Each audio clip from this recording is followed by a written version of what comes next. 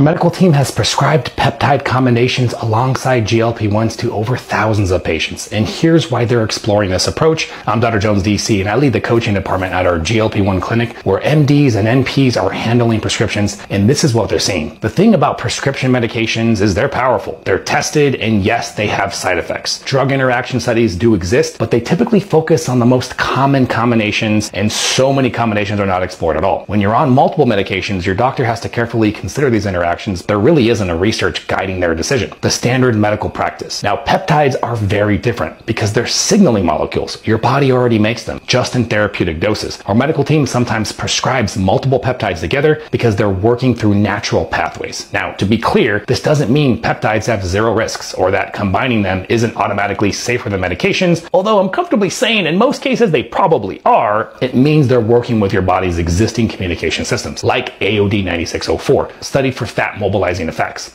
The results have been mixed with clinical trials, but we get such good results combining it with therapeutic fasting. And then there's CJC 1295 with IPA for growth hormone support. These are prescription therapies that our doctors use based on available research and clinical observation. And here's what matters. Any peptide therapy requires proper medical supervision from licensed prescribers. This do it on your own biohacking thing. If you're not pairing it with solid nutrition and training and a foundation, then you're not going to get the results that you were looking for. And in many cases, you're going to waste a lot of money. Learn about medically supervised peptide protocols and follow us for more.